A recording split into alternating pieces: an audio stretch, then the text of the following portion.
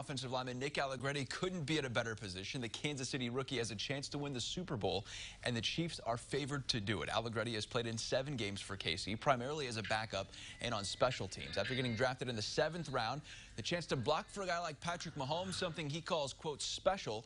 But going from the Big Ten to the Super Bowl is something he's trying to not take for granted. It does seem almost like a dream sometimes, you know. But you kind of just have to realize where you're at and try to appreciate the moment. Even the practices, the meetings, whatever it is, just appreciate where you're at and getting this awesome experience.